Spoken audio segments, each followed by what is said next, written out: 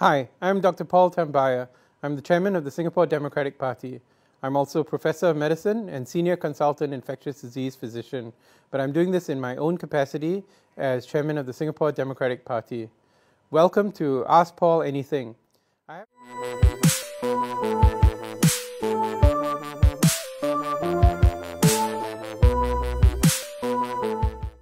have a series of questions that have been posted by you, and I'd like to deal with them today.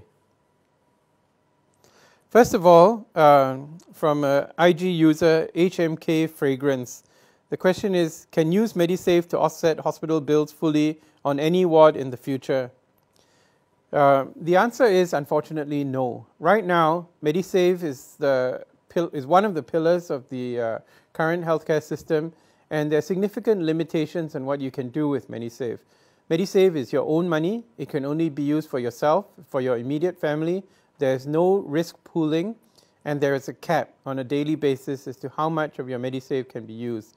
It may not be your choice, but you may need an expensive treatment, but unfortunately MediSave will not cover the whole of that. It will only cover up to a particular cap. Now, there's a fundamental difference between MediSave and the SDP's proposal for a national health insurance scheme. The SDP's proposal believes in risk pooling. We believe that people don't choose to get sick. And you can't tell whether you're going to get sick or whether you're going to stay healthy.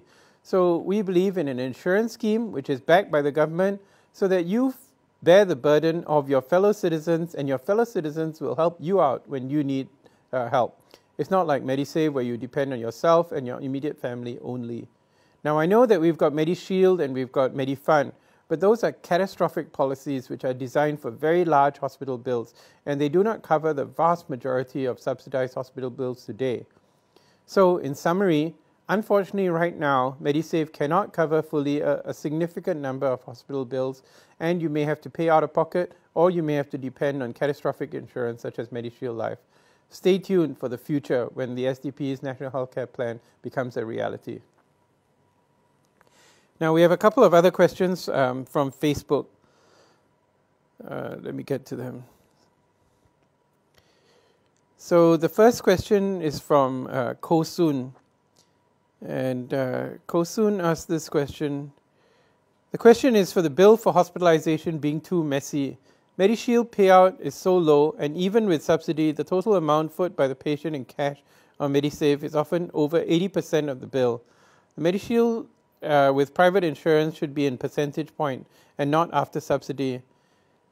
For example, if the MediShield payout should be 20% for a $2,000 bill, it would be $200. For a $1,000 bill, it should be $200. I believe Paul can see most billing is MediSave or cash, comes out from the patient. It's much higher than MediShield cover. I don't know, but what I got is a lab test that costs over $900. So again, he's expressing the views of many Singaporeans. I'm sure you've heard the story of the elderly gentleman who went for a complicated eye procedure at the National Eye Centre, and MediShield Life only paid $4.50 for the cost of his post-subsidy hospitalization bill. Now, that is the intrinsic problem with high deductibles and co-payments, and those are features of MediShield Life. The reason why they are features of MediShield Life is that MediShield Life is designed for so-called sustainability. In other words, they want to keep the insurance policy sustainable or viable or economically alive. And the focus is on the economics rather than on the role of providing healthcare for people who need help, people who have medical conditions, people who need surgery or who need treatment, which may sometimes be expensive. And that should actually be the purpose of a national health insurance policy. When you need help, you need insurance. That's the whole point. What's the point of having a lifeboat which has got holes in it? And that essentially is what MediShield Life is all about and why it needs to be fixed. Now, we've come to the end of this segment of Ask Paul Anything, but we want you to keep your questions coming in to Facebook, Instagram, and various other social media platforms so we can discuss them the next time. So see you next time. Thank you.